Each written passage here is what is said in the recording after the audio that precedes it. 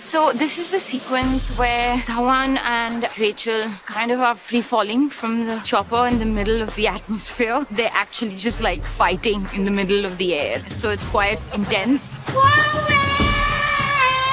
Okay, so I'm afraid to hurt you. No, you can't hurt me. You're a legend. Heart of Stone is my first Hollywood film. It's my first English language film. It's my first action film. It's also the first film I shot when I was pregnant for the first time. So honestly, a lot of firsts.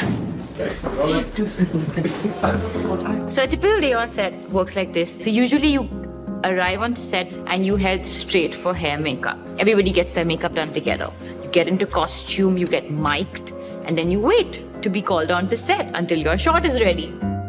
So we are shooting in an abandoned, sort of old rundown, used to be a hospital. This sequence is basically like the charter safe house. We don't know why it's in an abandoned hospital. So we have camera set up and it's Gal's shot. I'm not in frame, but I'm here for cues. And then that's the director's setup and the monitor where he sits. He's very close to us so that he can give notes and like, it's very quick. I met Gal the first time.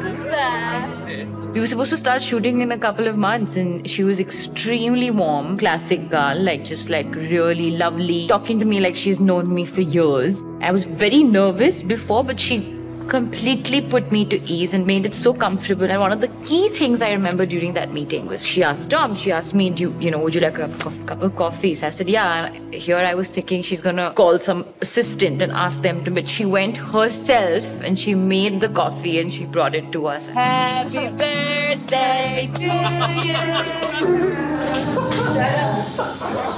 I think my favorite scene when Kea and Rachel are abandoned together in the desert. They have nowhere to go and they're just kind of stuck with each other. We are shooting this scene where Kea and Stone are in the desert and they're walking and they're talking. So the interesting thing is it's really cold outside, but it's really hot inside. Tom, our director, wants to recreate the exact feel of the desert. So it's hot and it's like humid, it's dry, we're sweating, and there's like hot wind and dust going into our eyes. So it literally feels like we're right there. We've got a couple of scenes to do today. There is a little hold up, which happens a lot on a film set. You have to just wait. I learned very early on in my career that a lot of acting is just waiting. That like can mean many things, like waiting for the right film, waiting for the shot, waiting for something special, just waiting and waiting. Most of the time, the wait is worth it.